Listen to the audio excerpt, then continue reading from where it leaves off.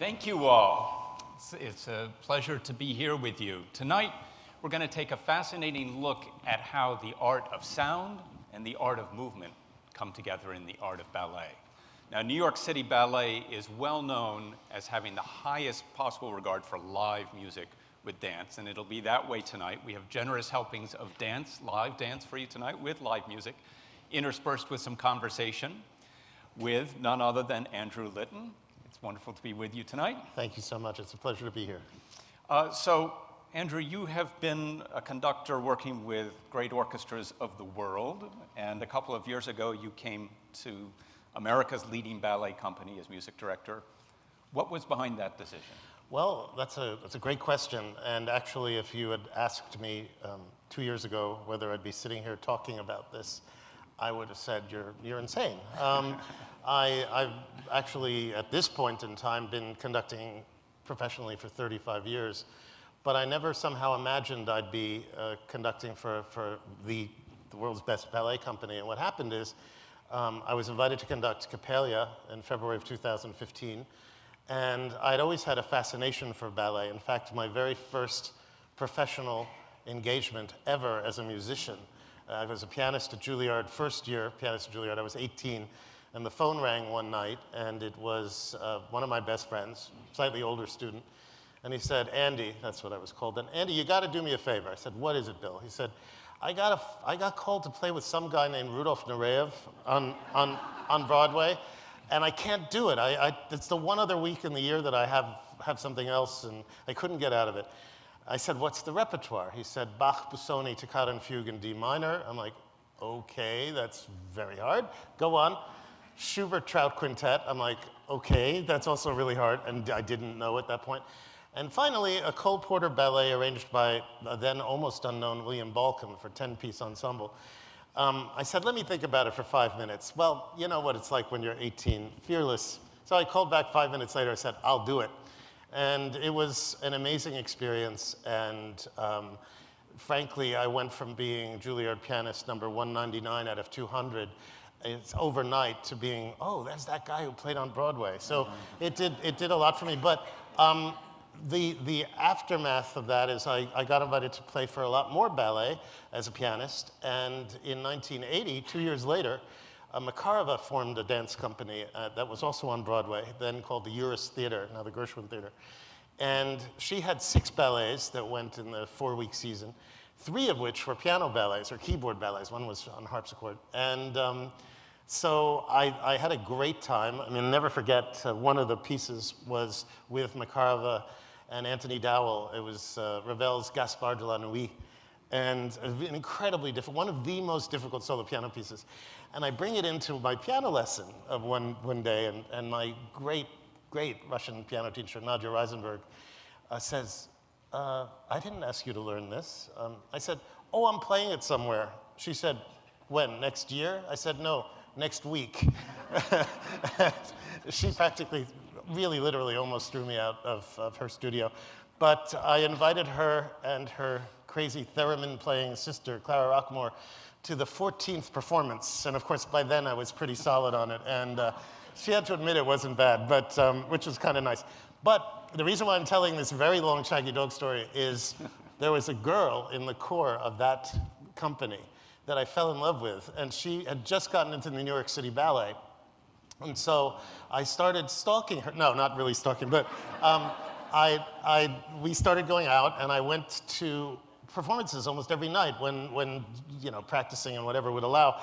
And I made friends with an usher who would literally let me sneak in. This was back in the days when it was a little easier to sneak into places.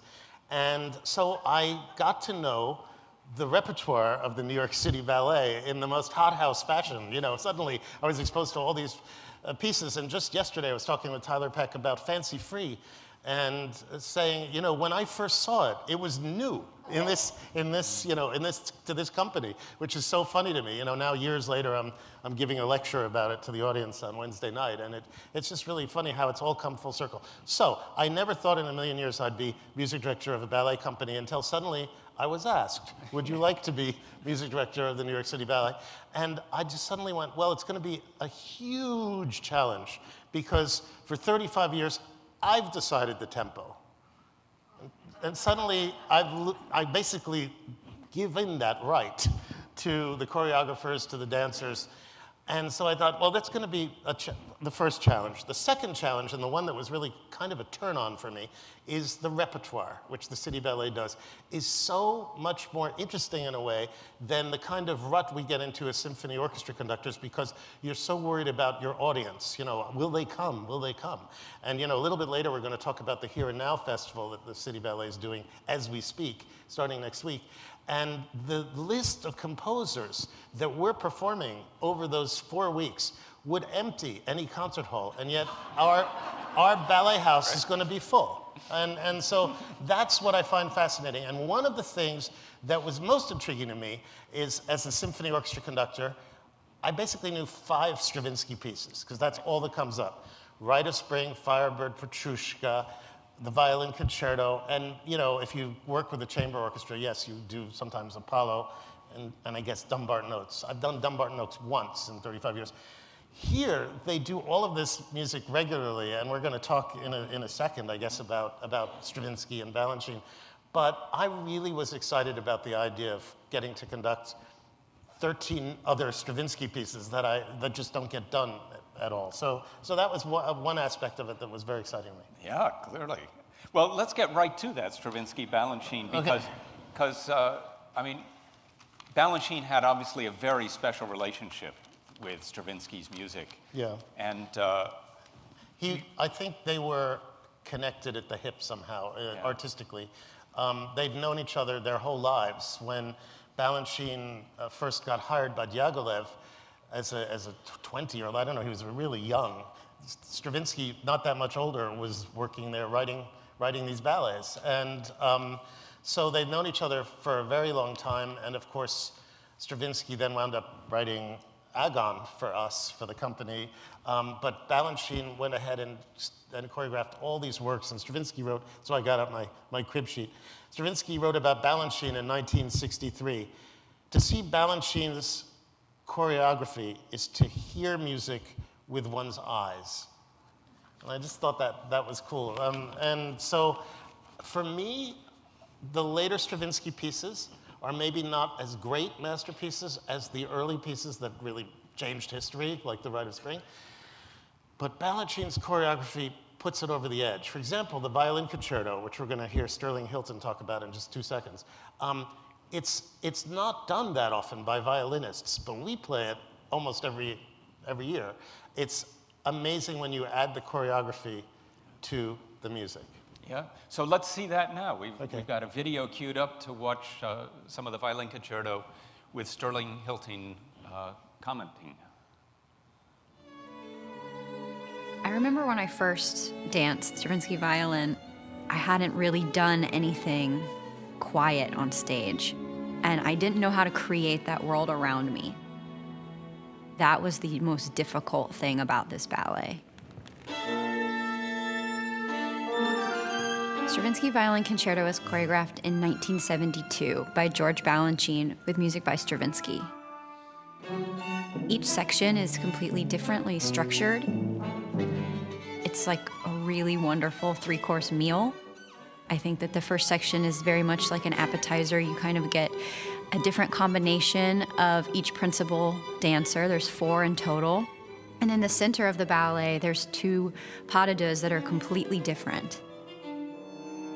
The first aria, there's sort of this contortion aspect to it. There's even moments that they sort of do things that remind me of a mime. In Stravinsky Violin Concerto, I danced the second aria. The ballet doesn't have a plot, but I like to come up with a story in my head, and it helps give focus to my dancing.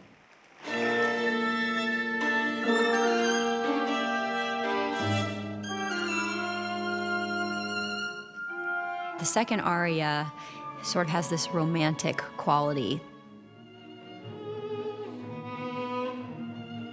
I think it starts out like a conversation. It seems like there's sort of this give and take. The woman wants to stand on her own, but she needs the man to support her in moments.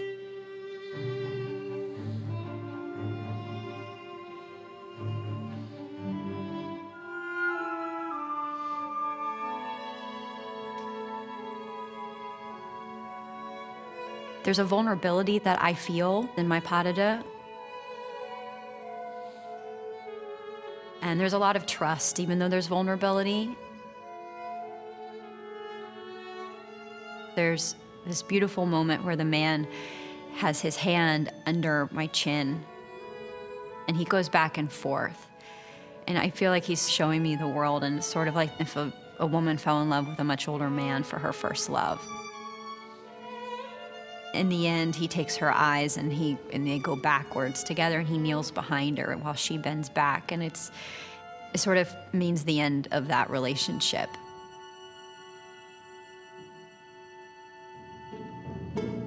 What I really love about dancing this ballet is that you go through a whole spectrum of emotion. There's sort of this tension when you're dancing by yourself. Then you get this pas de deux that's incredibly romantic. And then the finale is just sort of this bacchanal of just everybody dancing together, and it's so much fun.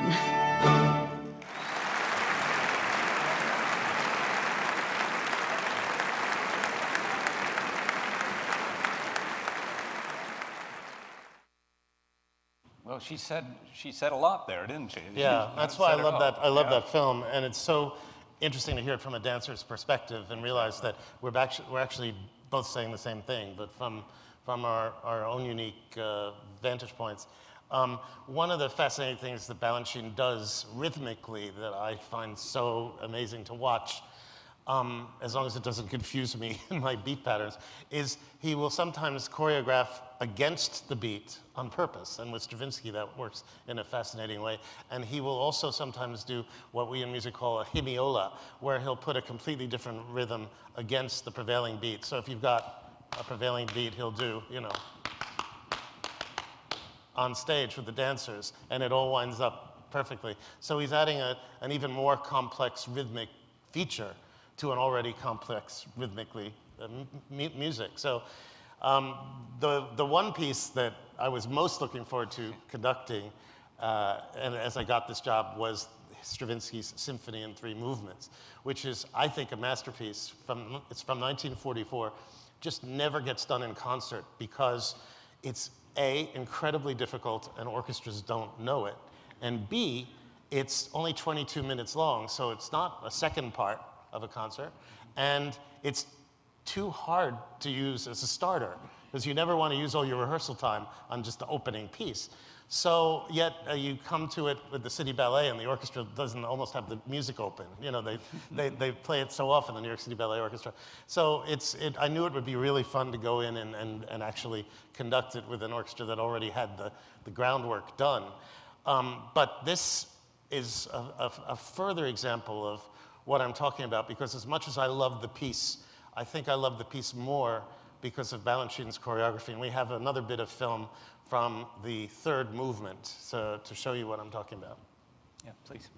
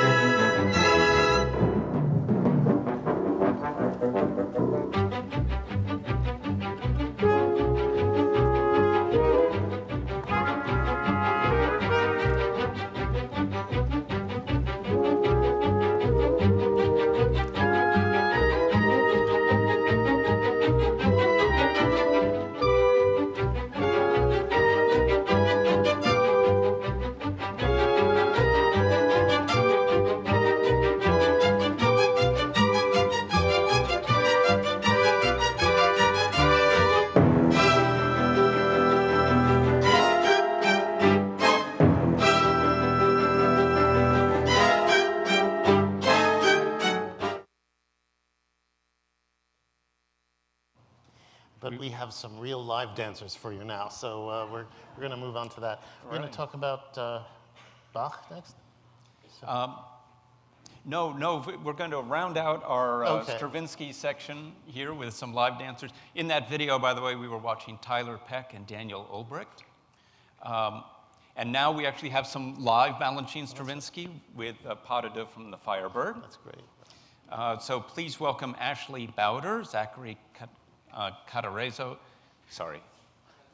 Catazzaro, sorry. With Susan Walters at the piano. Thank you.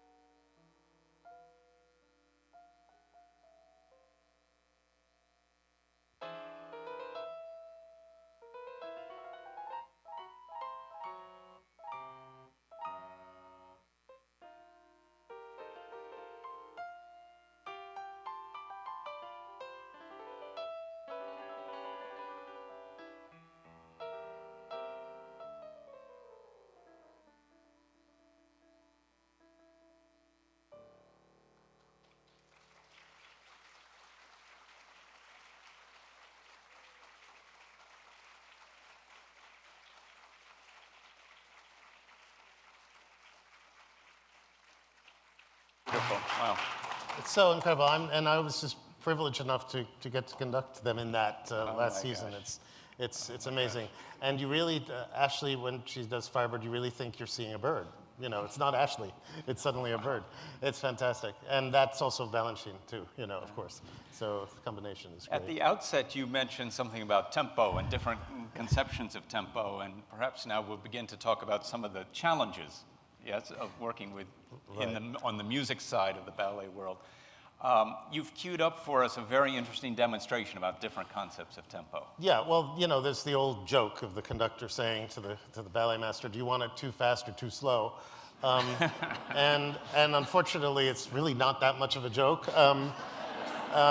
But there are some times when a choreographer cannot be blamed for too slow a tempo. And one of Balanchine's most famous ballets is a perfect example of that, Concerto Barocco, which is from the 1940s. The Balanchine set the Bach double concerto. In the first half, up until the first half of the 20th century, really basically up till the 1970s or 80s, we had a very different conception of how Baroque music should be played. And in fact, the 19th century left us with a lot of barnacles that led us to believe that tempos were very slow. You're supposed to play Bach, which can sound incredibly romantic if it's played that way, played in the most romantic manner possible. And since then, scholarship has prevailed that's proven that the tempos should be much faster. And in fact, virtually no vibrato. I still happen to love vibrato, so I'm a bit of a dinosaur. But what's interesting is, of course, Balanchine had no way of foretelling that the tempos he chose for Concerto Barocco would be so completely out of fashion half a century later. But I thought I'd prove this to you and show it to you. So first we'll start with Robert Irving conducting from 1975. Here's the first movement.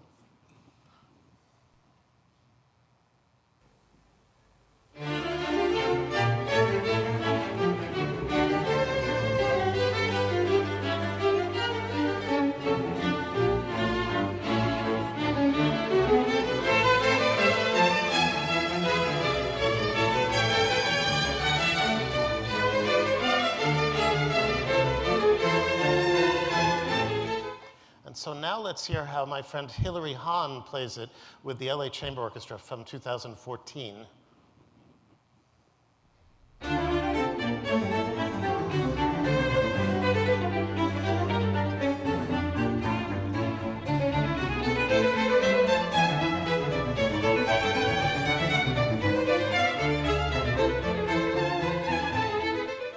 So now we'll return to Robert Irving for the second movement and see how beautifully and stately his tempo goes.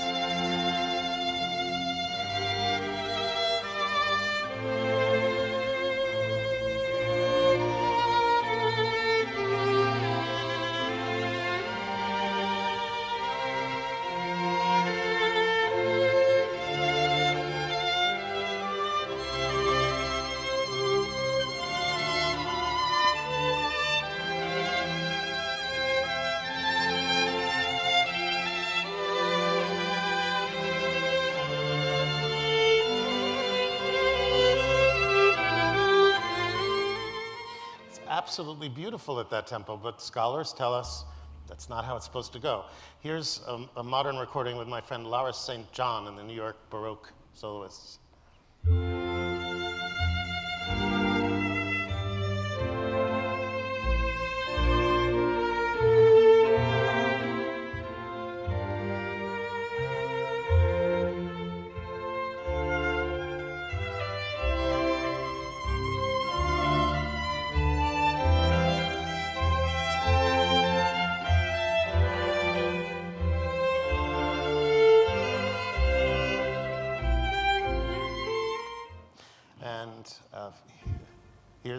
That was, now we're going to do the third movement. This is Robert Irving. Third movement.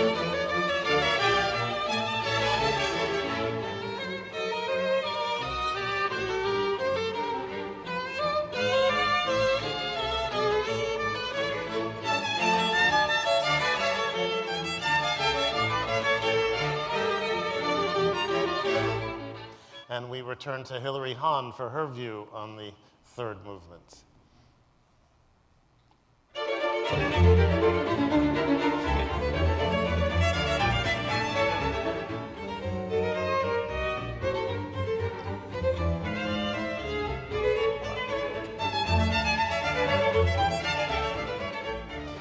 So the most fun part of this last 3 minutes for me was hearing all the tittering backstage from the dancers. You could just see them flying into the wings, or going to the hospital, one or the other.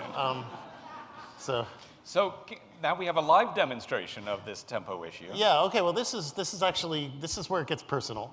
When I first started a year and a half ago, I was out of town, so not able to be a participant in the creation of Christopher Wheeldon's American Rhapsody, which is set to Gershwin's Rhapsody in Blue. Rhapsody in Blue is, well, Gershwin in general, he's one of my heroes, and in some parts of the world, I'm kind of even considered an expert on his music, having spent so much of my life doing it.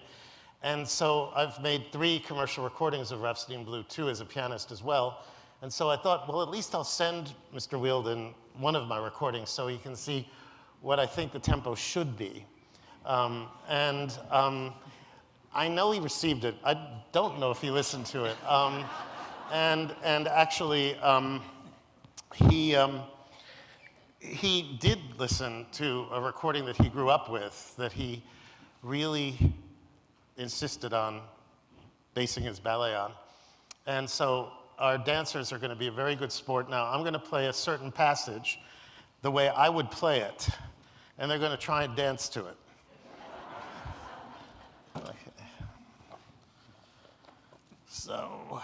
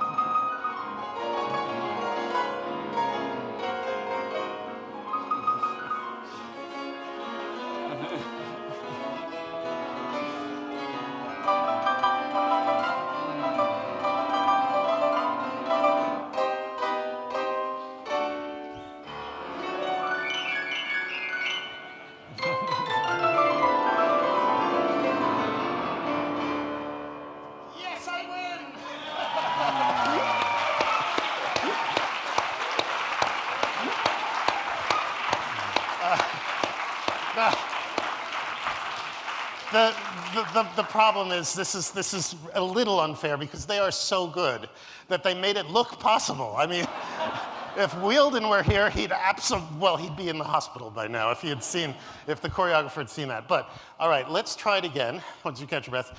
And I'll try. I don't have to play it this way, fortunately, but I will try and do what you're expecting. Okay.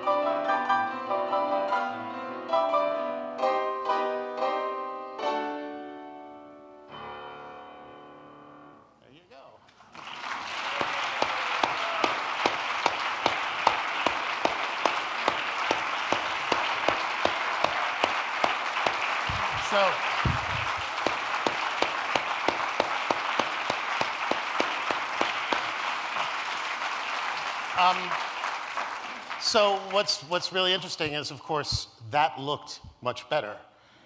I'm not going to say whether I thought it sounded much better because I like my job, but you can read between the lines. But therein lies the fascinating thing that I've learned in my 15 months on the job.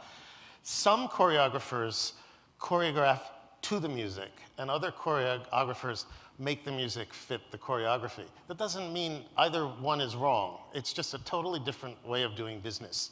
And Balanchine always made the choreography fit the music. So that's why he's my hero. But in any case, with the exception of when he didn't know that Baroque music practice would change in 50 years, then he's forgiven. All right, we have one more excerpt, and I'm going to try and play it your way. Okay, let's see.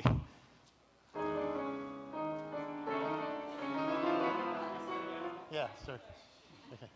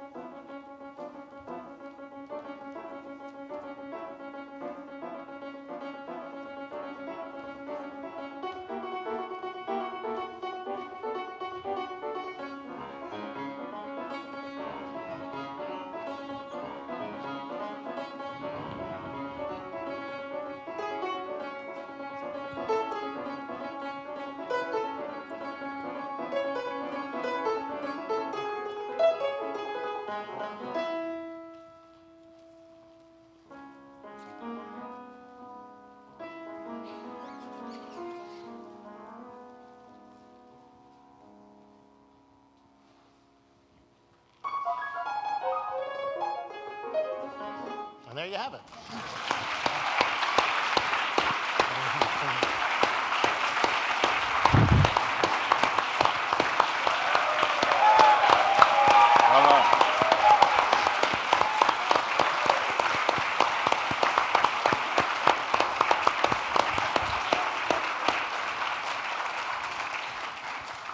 I have to tell you, it's really hard to play it that slowly.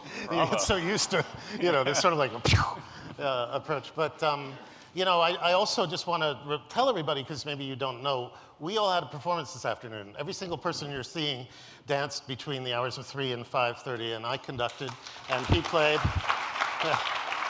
Susan. Kurt was concertmaster, big solos in the Hindemith Fortes, and Susan was the soloist in Allegro Brillante, which is the Tchaikovsky third piano concerto. So just to spare a little thought for us.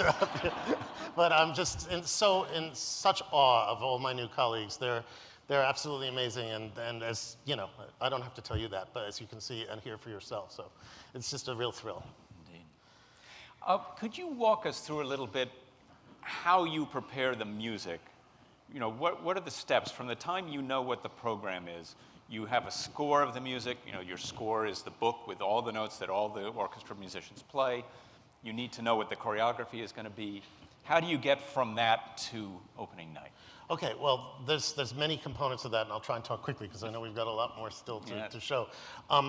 First of all, let's say a third of the music is music I've done before as just on stage myself without dancers.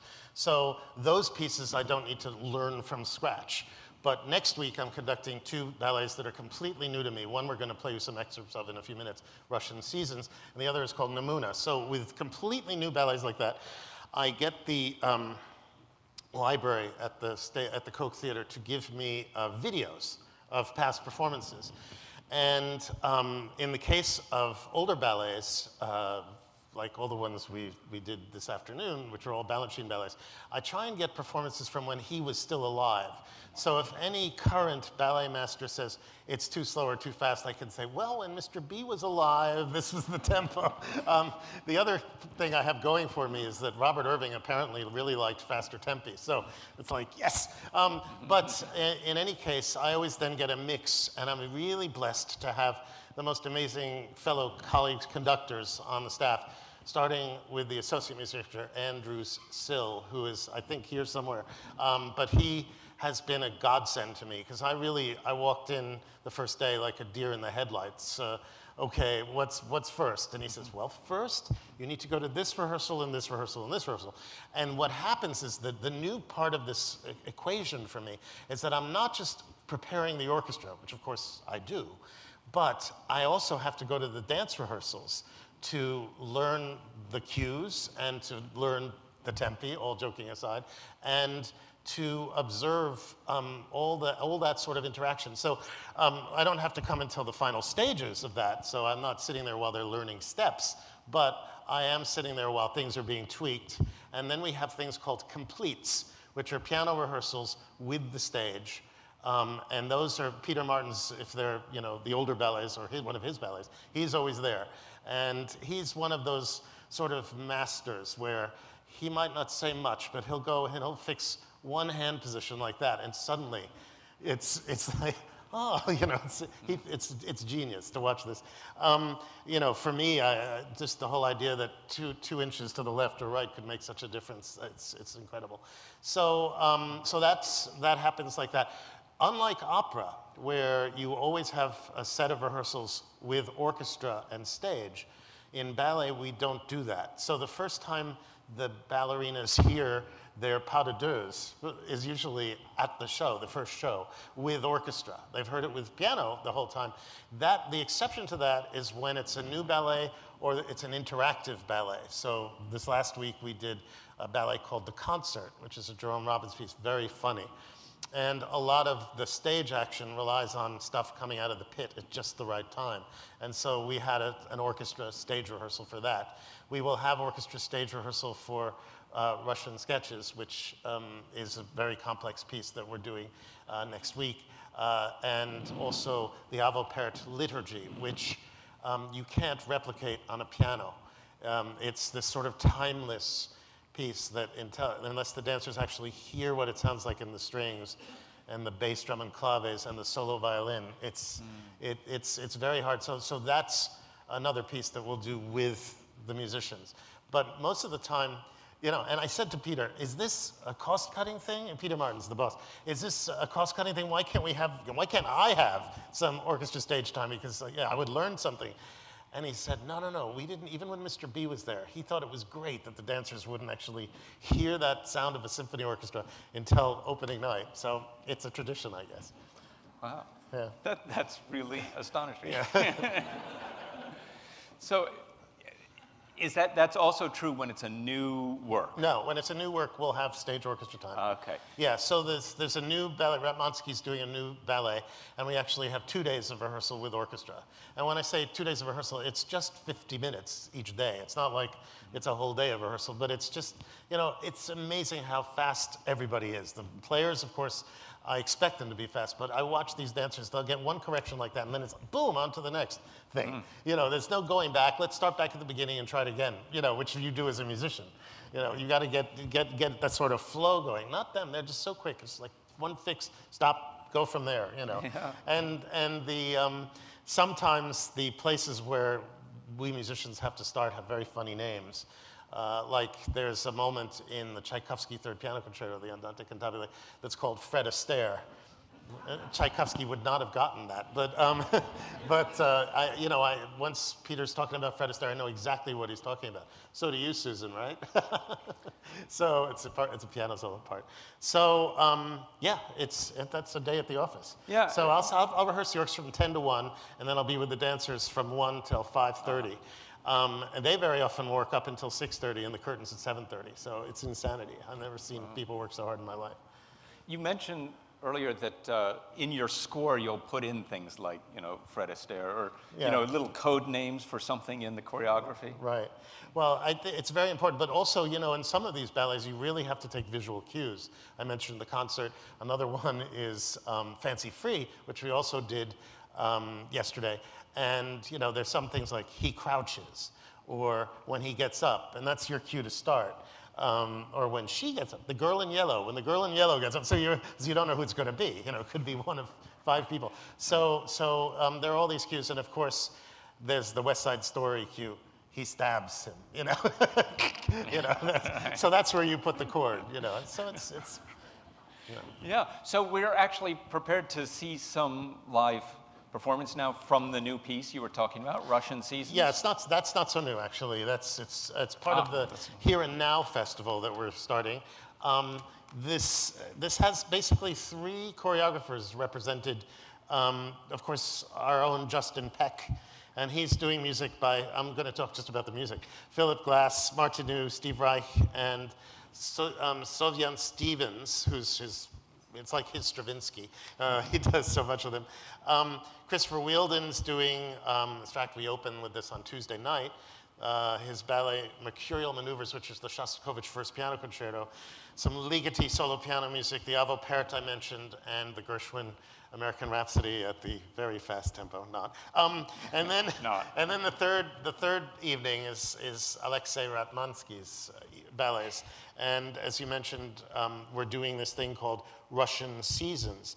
And the music is by Leonid Desyatnikov, who is a Ukrainian composer, and again, like Stravinsky and Balanchine, very good friends with Ratmansky. So the new Ratmansky ballet that we're doing will actually be, I think, the 3rd collaboration between them.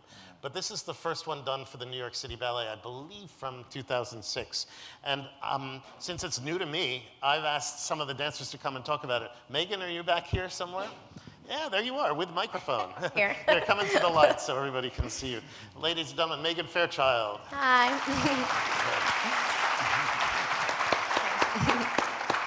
My debut with the New York City Ballet in Coppelia, Megan was Coppelia, so there's a very soft spot in my heart. But also, you've been off injured, and today was your first day back. So, yes. And you were splendid. Thank you. She was you. in the Bizet Symphony, so thanks, and thanks also for being here. Absolutely. So tell us, you're going to do the 4th movement, which we call the cuckoo movement. Yeah. You'll see why when you hear it, but tell us a bit about it. As with many of the ballets we do, there's not like a real story. We get little suggestions of what's kind of happening and inspiring our movement, but the first movement you'll see just now, Cuckoo, was choreographed the day of the premiere, originally for that first cast. The day before, hours before the first show, and the people in it were like, whoa, this is really weird, and they just were so confused with it. It's very random, and apparently it was the hit of the night. It's very witty, and it's kind of playing with the music a little bit in a comical way. But for this season, our inspiration that he told us, I think, many times it's always a different thing. A choreographer might give you the little tidbits, can change from season to season.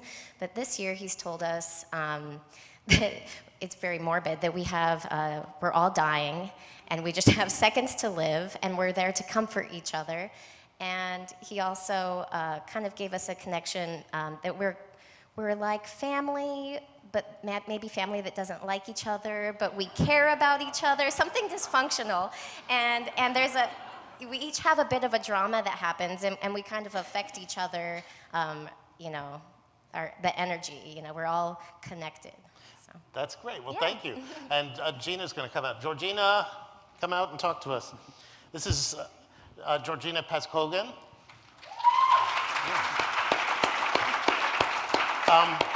fresh from her run of cats. Anyway, welcome back to the company. Thank you. We missed you. So tell us about the second selection. The second selection is the 8th movement, and I was lucky enough to be part of the original cast of Russian Seasons, so someone else is dancing my part. I've since moved on to another role in the ballet, but this original, this 8th movement, it does not have a cute name like the cuckoo. You can name it yourself if you so desire. It's based on the relationships between these 4 people that you see. We'll start off with 2 men, and you can kind of gauge with yourself. I'm not going to tell you what to think here. There's no real story, but they have a certain relationship, and then a woman enters, and she kind of mixes it up a bit, and you can see how one man kind of changes his direction and his interest. And then the 4th girl was my girl, and she kind of is the outlier the whole time. And you'll see how she tries to interact with the group and with her partner, and he kind of rebuffs her. And so I think Russian Seasons in general was something that Alexei wanted to keep true to, like a folk dance, and you'll see some of that folk movement in this movement. And also just kind of working upon like the relationships between real people and making it so you can relate to it. That's fascinating. You don't happen to know anything about the 10th movement, do you? The 10th movement? Well, the 10th movement was choreographed on my dear friend, Albert Evans. Oh. And he was such a phenomenal person and character in the room. And it was part of Cuckoo, too. I mean, you had these people. You had Albert Evans, Sophiane Silve, Jenny Ringer, and Jonathan Stafford. And those are very interesting personalities to have in a room. And so he kind of played off that. And so Albert was just this magnetic performer and could create all of these special movements. And Taylor Stanley really does it justice and puts his own spin on it. And I'm just so happy to see him perform this. Well, thank you so much. We're going to do 3 movements from Russian Seasons. And thanks for explaining it. I'll take that back. Taking this. Yeah.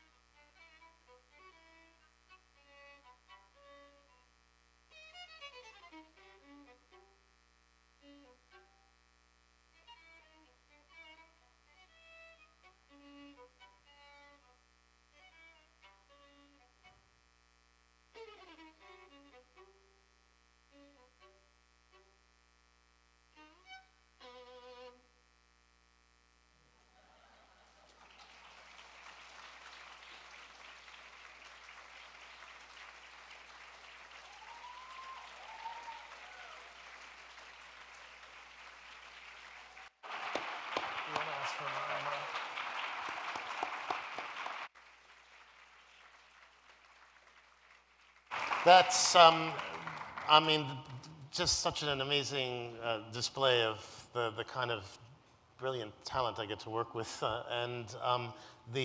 Kurt has all these, there's also a vocalist, but big vocal part, big violin part. I obviously picked movements without the vocalist today, but the piece actually sounds pretty close to what you just heard because it's just string orchestra plus Kurt plus singer. So I also wanted to pick something that we could simulate here without missing too much. And so please do, if you don't already have tickets, come check it out. There's, I believe, 4 performances of it over the next 2 weeks, starting this Wednesday. So be great to have you there. Yeah, during this incredible festival, when you have so many pieces up for performance over a period of 4 weeks, like 43 works. Right.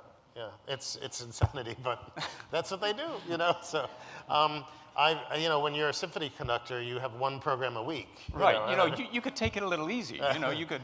No, you know, I really believe that the fastest way to learn something is to dive in with, right. You know, jump in with both feet. And so this week I conducted every performance, so there was 1 ballet without music, the Jerome Robbins ballet. And actually, you know, that was my least favorite part of the experience because you conduct the first piece and you conduct the last piece, and then you have virtually 70 minutes in between. So you just get psyched up for the show, and then you're like, oh, no. You know, so that was the toughest part of the week, actually, sitting around waiting to go on again. But very, very exciting experience to put this music together. This Ratmansky, again, I think an example of a choreographer who fits his choreography to the music, and it's really exciting to watch. So we have a great finale coming up for you, but first we're just going to take a moment to ask one of the dancers to talk about this movement music thing from the dancer's point of view. Amar Ramasar, can you join us for a moment?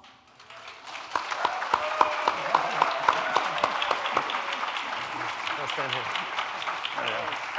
Great.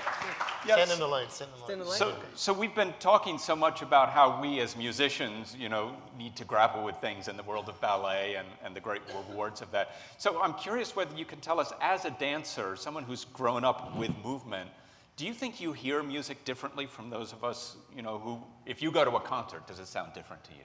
Yeah, I think we actually, as being instilled so early at School of American Ballet of music being such an importance, we look at ourselves as musical instruments, in a sense, you know? It's like we are part of the symphony, and we try to embrace and embody that music. So yeah, we definitely, like I watched Taylor do that variation just now, and I saw a violin. You know, I saw Kurt, and you know, and one and the other. So it's, yeah, I think that's really a blessing of being a dancer. With that sense, is that you become part of the music. So you must have a very sort of physical, vicarious experience. Absolutely. I mean, yeah, that cuckoo. I was a cuckoo bird back there because I heard the cuckoo chime. No, it's really, it's almost, yeah, it's visceral, but it's a really, really important thing. So. Yeah, right. Must be a great privilege to experience music. And except at that tempo, way. Andrew, man. You know, no, it's actually, and that's one thing I have to say also about Balanchine and the importance of him, because I think it's in our technique, it's so based to move fast, and you want us to move faster and quicker because the music was written that way. And there's so many times our teachers at School of American Ballet, I say, it's too fast. They go, no, you got to dance faster. Right? And that's instilled in Balanchine and in Litton too. So it's awesome. Great. Thank you so much for joining us. Thank you, guys. Yeah, you can take it. Yeah, great. Did you just want to set up the pot a bit? Yeah. So I just want to say though, Amar is just a typical example of the talent I get to work with, because they really do know music. You know, this whole idea that dancers just know counts. It's incredible how much they know, and some of the ballet masters, Rosemary Dunleavy, who's a legend, she can actually sing to us mere musicians exactly where she wants us to start, perfectly and in the right key. I don't think she knows that, but it's quite impressive, you know. Instead of just saying from the third arabesque, you know, please start, you know, the manège. No, she just says start from dee-da-dum. So we know exactly where that is. We're going to end with a crown jewel, if you will, of Balanchine. One of the movements from his Diamonds ballet, which is part of the Jewels ballet. It's this summer, Lincoln Center Festival is featuring Jules in a 50th anniversary festival of the ballet, celebration of the ballet. And they've invited 2 other companies to take part with us. So the Paris Opera Ballet will be here, the Bolshoi Ballet will be here, and the New York City Ballet. The Paris Opera Ballet is doing the Emeralds movement, which is musica fore. And then the City Ballet and the Bolshoi Ballet will duke it out between rubies and diamonds and literally switch ballets every night. And there's a rumor going around the Koch Theater that they're actually going to put have everybody share dressing rooms so that there'll be all these different nationalities. I don't know if they're listening backstage, but anyway, so that'll be very interesting. But I don't have to share with anybody because guess who's the only conductor? So, but talking about a nightmare of tempo opinions, and now we're gonna have to deal with ballet masters from 2 other companies too. But it'll be fine. It'll be fine. Anyway. One of the most beautiful things Tchaikovsky ever wrote is the slow movement from his 3rd symphony. And this is, in fact, the 2nd movement of Diamonds, and we're going to get to see that now. So this is a big treat. Thank you so much for joining us, and please come and see us across town.